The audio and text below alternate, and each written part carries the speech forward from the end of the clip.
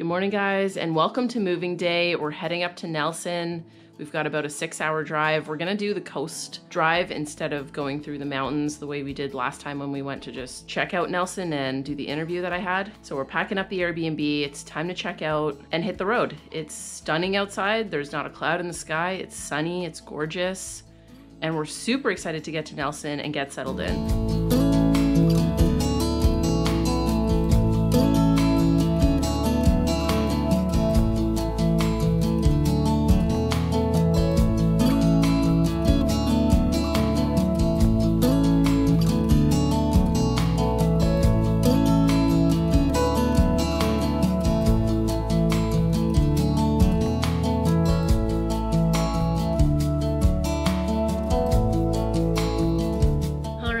We did it in, I would say, about an hour to pack everything up and get it all in the car and get it Tetrised in here. Good to go.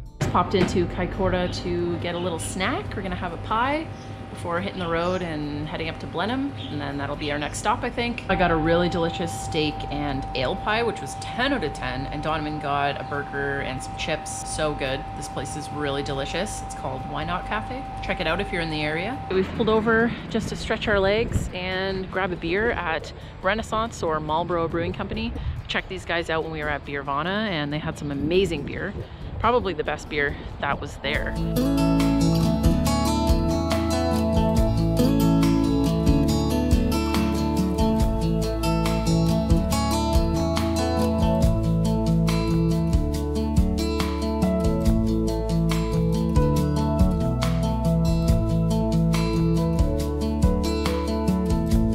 Hey guys, good morning from sunny Nelson. This is our second full day in our new apartment, and by the time you're watching this video, the apartment tour has been posted, so I'll link it here and down below if you haven't seen that yet and you want to see the place we're living in. But today we're gonna go out and do a bit of exploring.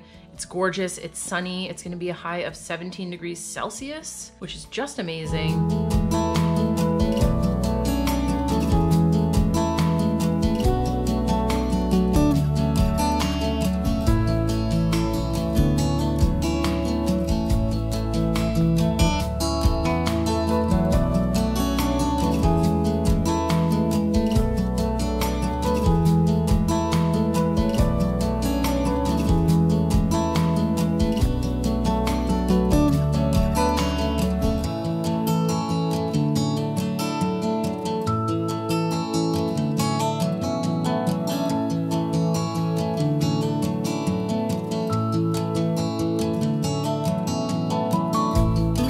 Wandering around right now, going on a walk right from our apartment, and there's all these amazing things. We're really close to Tahananui Beach. There's like mini golf and water slide. There's a little zoo in here.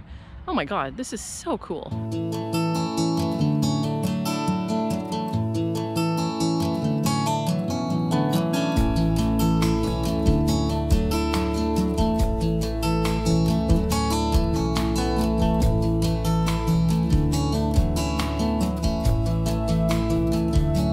Welcome to a sunny Saturday in Nelson. We've just hit up the Nelson market and grabbed a bunch of veggies. One thing that I really love about New Zealand is the farmers markets here are actually cheaper to get groceries like fresh produce. Or back home, I feel like it's more expensive sometimes. So it really pays to get out in the morning, go to the market and grab some groceries. And we're gonna head home after this. So we'll see you for some more exploring down the road. We got home and decided it's a beautiful day. Let's get on the kayak for the first time, and so far so good. We walked the kayak across the street to the beach, and the water's a little chilly, but lots of people out, lots of people swimming, lots of people on their paddle boards and their kayaks. It's really nice. Morning, guys. It's been a few days, so the last time I saw you, we were out on the kayak and we had a lot of fun. This week, we've pretty much just been at work, doing the day-to-day, nothing crazy, but I have Fridays off. Today, we're going up to Abel Tasman National Park and we're gonna do a bit of the famous Abel Tasman hike. We're not gonna be doing the full like 3-day hike, but we're gonna go up and do a section of it, and I'm so excited to show you guys this part of this country. We've got about an hour drive up to the park, which is really not that bad. So let's pack up and go.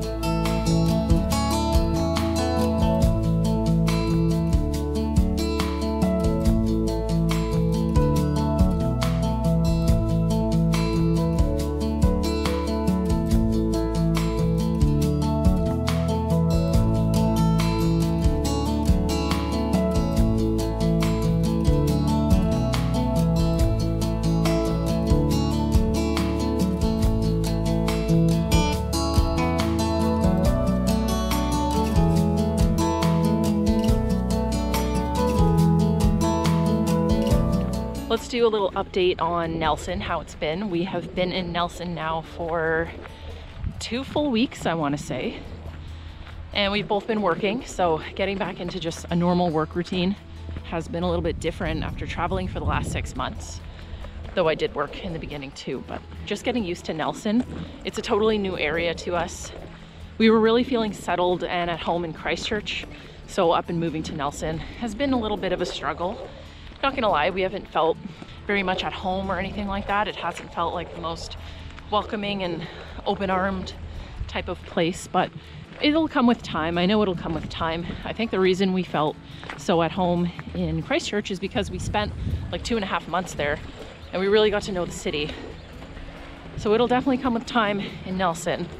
I mean, you can't argue with these views. Like, this is unbelievable. This is like barely an hour away from where we live. Never felt so freaking spoiled and privileged in my life. This is exactly the reason why I wanted to move to New Zealand. So yeah, it's been a bit of a struggle just getting used to the new life and going back to work and everything like that. If you guys don't know, I am Coast Fire by my own mathematics, I guess you can say, which means that I don't need to save any more money for retirement. The amount I have invested, which is about $55,000 in investments and then roughly the same in property, I would be able to retire and live like a normal retirement at age 65 by taking CPP and OAS, which is the Canadian Pension Plan and Old Age Security. So of course that involves me going back to Canada at some point and working, because you have to live there for like 40 years and you have to pay into CPP for a long time in order to get it. So that's my whole plan. And the reason why I am able to not work full-time and travel in New Zealand is because I have worked in the past and saved a lot of money. So that's kind of how I'm rolling, how I'm able to do this type of lifestyle. Something I didn't think I would be able to achieve for at least another like 10 to 15 years. So it's just me today. Donovan is at work. So we're doing a little solo hike on this gorgeous September day. I've really been itching to get out into nature and do a hike since we got here. So I'm super happy to be able to do this today.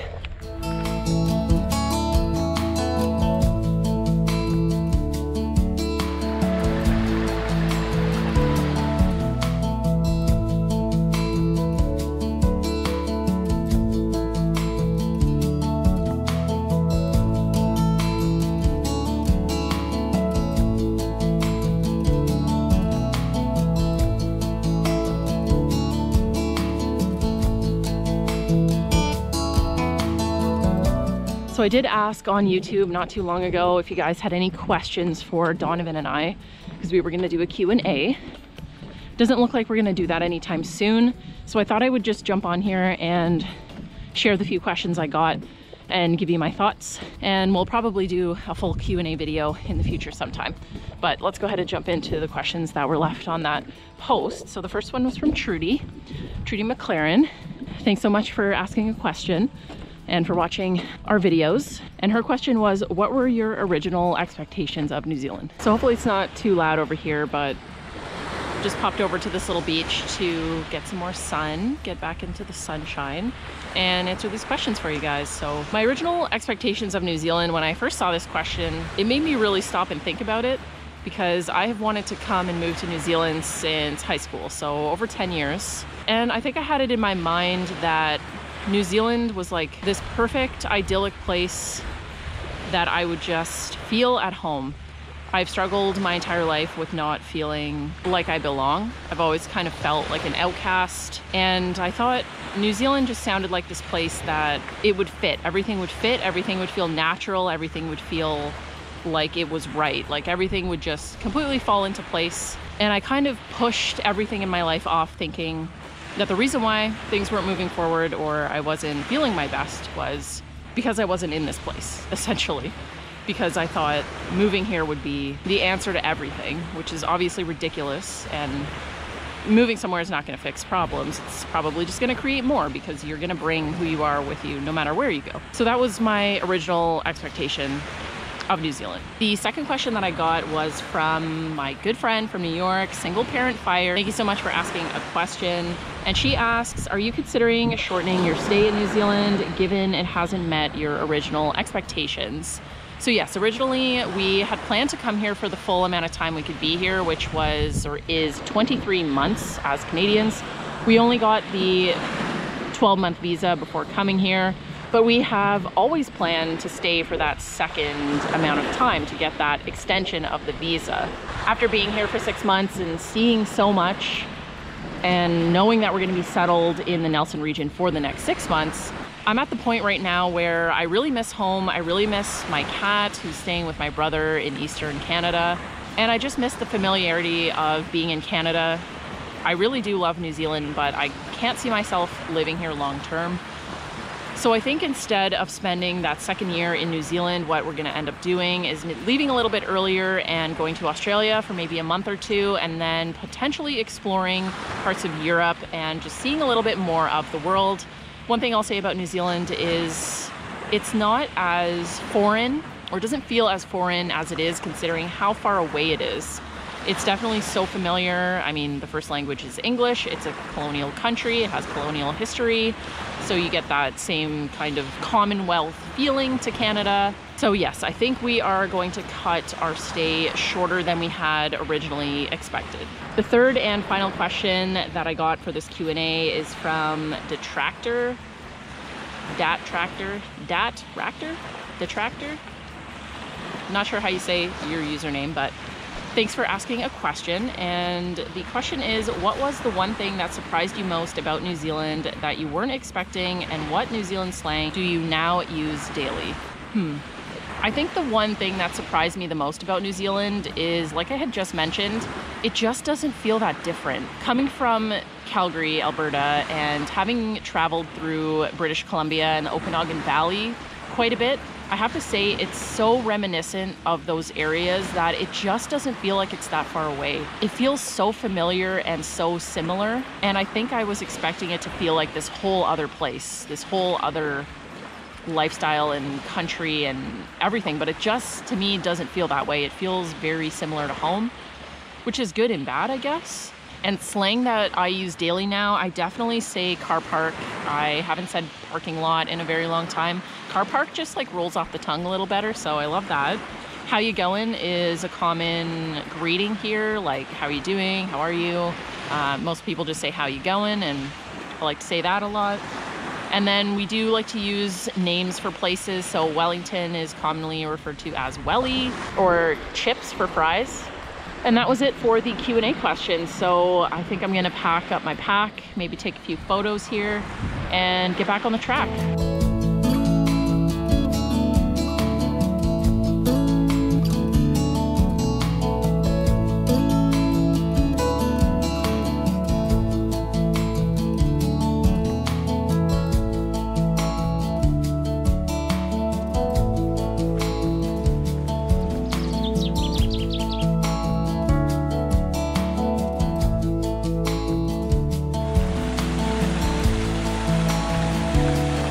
So many little bridges to cross and all these tiny waterfalls and streams. I love that on a hike.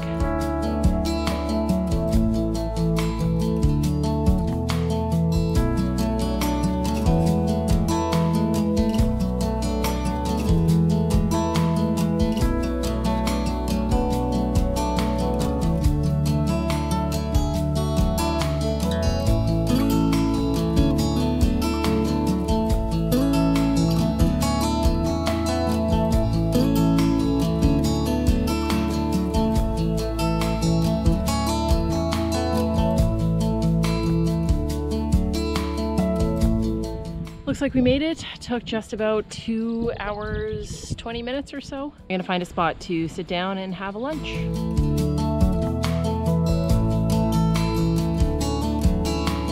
Just made it down to this campsite here, and I chose the wrong spot for lunch. This should have been where I stopped. This is amazing. Holy shit. This is a campsite?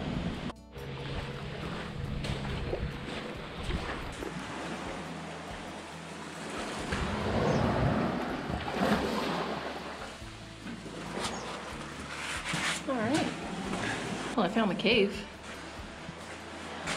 Obviously only accessible on lower tides, but neat.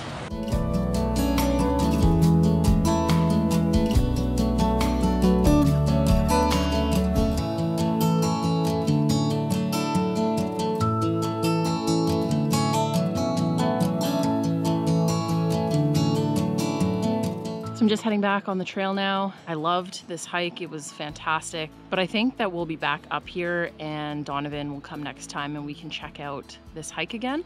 I don't think we'll go as far, but we'll probably walk a portion of it and then check out Split Apple Rock because I think I'm gonna save that for next time. And that'll pretty much be it for this vlog. Thank you so much for joining me and we'll see you guys really soon in the next video. Bye.